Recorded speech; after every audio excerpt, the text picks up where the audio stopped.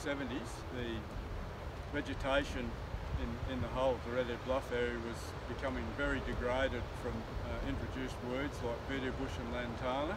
At the rate that it was degrading, it's going to become a really major problem. So I thought, well, there's things that we can do to help this. Started in my street actually, getting rid of bearded bush just along where the fire break is, and gradually just moved on to other areas. There's probably about 1.5 kilometres of coastline involved now.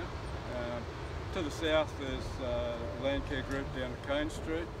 We've linked up with them through the back of the beach there, through the sand dunes.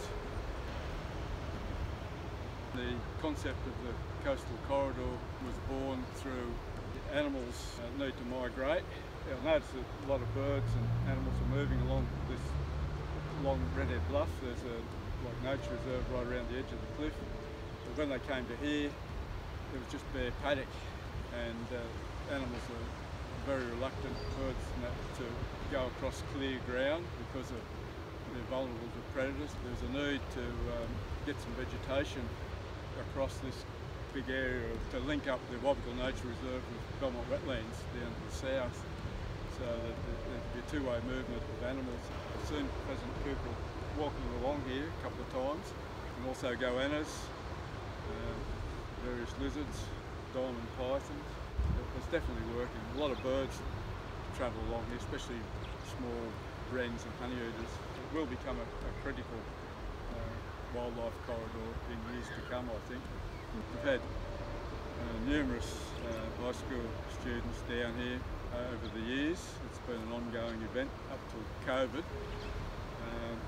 Also a lot of local residents have volunteered, and as well as that we've had Landcare green teams down here, and a few other business people, girls from the body shop have come down and helped, GIO.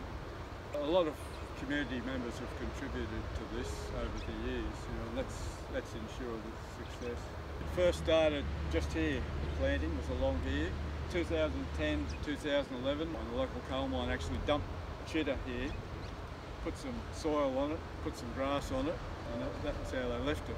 And but we've improved on that by getting some local native plants in here.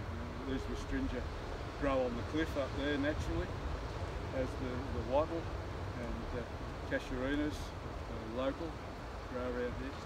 Quite a few other mainly low growing plants here, and a bit of natural regeneration happening.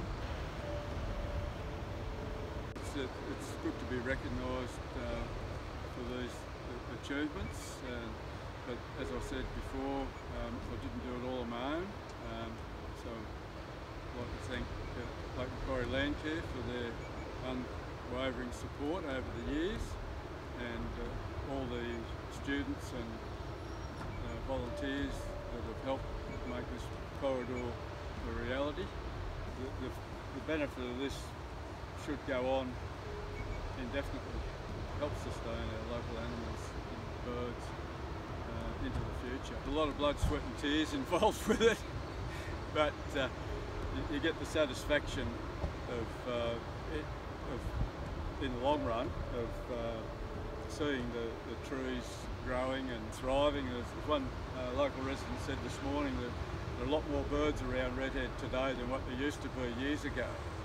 And that's an indicator that we must be doing something right around here. That's the sort of thing that keeps you going. You know that we're actually achieving something positive on the face of the earth. And that's what I believe we're here to do, is to look after the planet, basically.